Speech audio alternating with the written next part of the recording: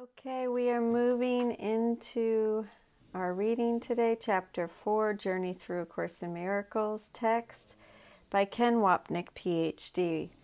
We are reading The Ego Sphere of the Atonement Principle. Section 5, the ego-body illusion is the clearest statement in A Course in Miracles of the ego's defense that makes it impossible for us to question its motives. As we have seen, the ego projects its thought system of separation from the mind to the body and then causes us to forget what happened. Consequently, we can never question the fact that the defense does not work as promised. The purpose of our making the physical world was ostensibly to protect us from God's punishing wrath and certain death. The ego told us that bodily existence would protect us, but the body dies, and as we do not know about the mind, we have no recourse to the ego. No way to confront it by saying, "But you said," we do not know what it said. The following passage explains this. 5:4:1-3.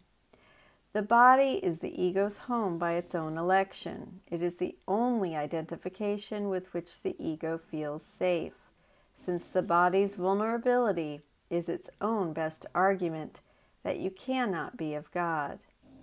This is the belief that the ego sponsors eagerly.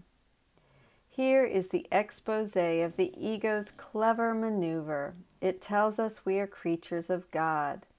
To cite the Bible, who created us bodies in His image and likeness.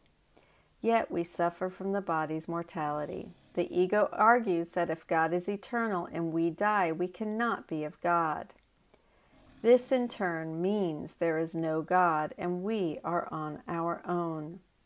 This is typical of the ego's warped, though persuasively logical thinking. Section 5, paragraph 4:4-6. Yet the ego hates the body because it cannot accept it as good enough to be its home. Here is where the mind becomes actually dazed. Being told by the ego that it is really part of the body and that the body is its protector, the mind is also told that the body cannot protect it. Jesus speaks of the decision-making part of the mind to which the ego speaks. The body cannot protect us because the body is itself vulnerable. It becomes sick and dies, proving that the wrong mind's thought system of guilt and punishment is alive and well, though hidden behind the ego's shield of a suffering world replete with moribund bodies. Section 5:4-7-8. Therefore the mind asks, "Where can I go for protection?" To which the ego replies, "Turn to me." The mind, and not without cause, reminds the ego that it has itself insisted that it is identified with the body, and so there is no point in turning to it for protection. In other words, the ego has lied. On some level, the son knows it, yet has conveniently forgotten the plan he chose and with which he continues to identify. As we now read, Section 5, paragraph 4:9-11. The ego has no real answer to this because there is none, but it does have a typical solution. It obliterates the question from the mind's awareness. Once put out of awareness, the question can and does produce uneasiness, but it cannot be answered because it cannot be asked. This passage wonderfully describes the ego's duplicity in telling us we would be protected by the body that would keep us safe. We accepted its word and then forgot our origin. While we know something is wrong with this system because the world and body continually fail us, we are ignorant of how to fix them because we do not know their source, which the ego has obliterated from awareness. Since we know things here are terrible but have no clue why, we invent insane theologies that speak of God's mysterious will, failing to recognize that if this were really the will of God, we would have nothing to do with Him. As Jesus says later, if this were the real world, God would be cruel.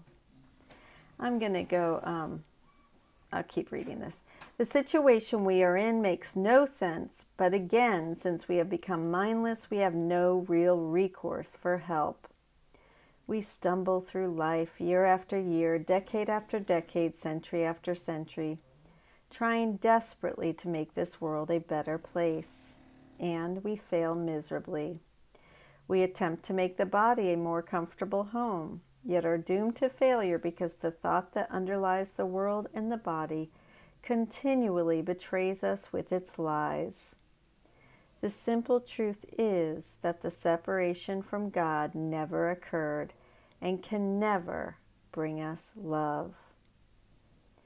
One last passage fleshes out the ego's purpose even more cogently.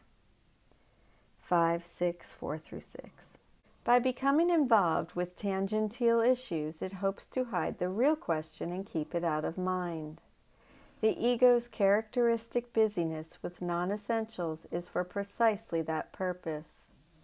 Preoccupations with problems set up to be incapable of solution are favorite ego devices for impeding learning progress.